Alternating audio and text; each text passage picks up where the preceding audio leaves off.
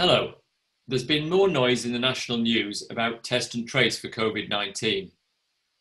This time it's controversy about how the UK government has been presenting official figures.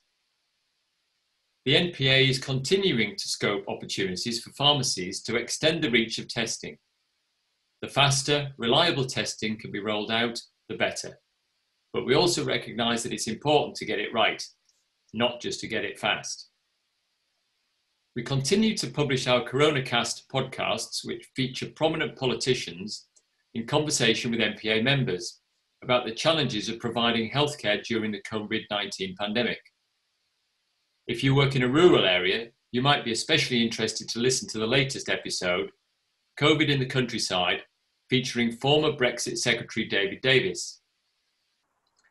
Time is running out for you to complete our survey of the financial position of independent community pharmacies, which will inform the annual review of funding in England under the 5-year contractual settlement. Please participate in this survey as it could be very important to your future as a pharmacy business. Next week, I'll say a few words about the NPA's consultation with members about the future independent community pharmacy after the coronavirus crisis. We've held a number of virtual forums in England and more are taking place in Scotland and Northern Ireland this week. I'm going to play you out with a musical message of resilience and hope, recorded by NPA members across the UK. Please share it on social media using the Pharmacy Heroes hashtag. Enjoy. And until next week, stay safe and well. Thank you. I want to say a huge thank you to all our pharmacists who've done so much during this crisis. You truly are a crucial part of the NHS out in communities right across the country. And the way that you've risen to the challenge, including doing deliveries where you might not have had to before, including making sure that you keep your customers safe and that you're there for people. I know these have been difficult times.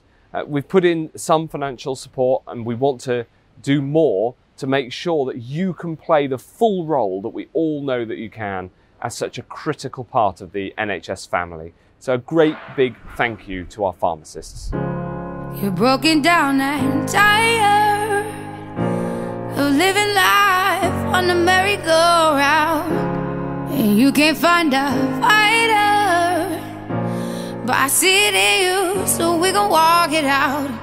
Move mountains, we gon' walk it out and move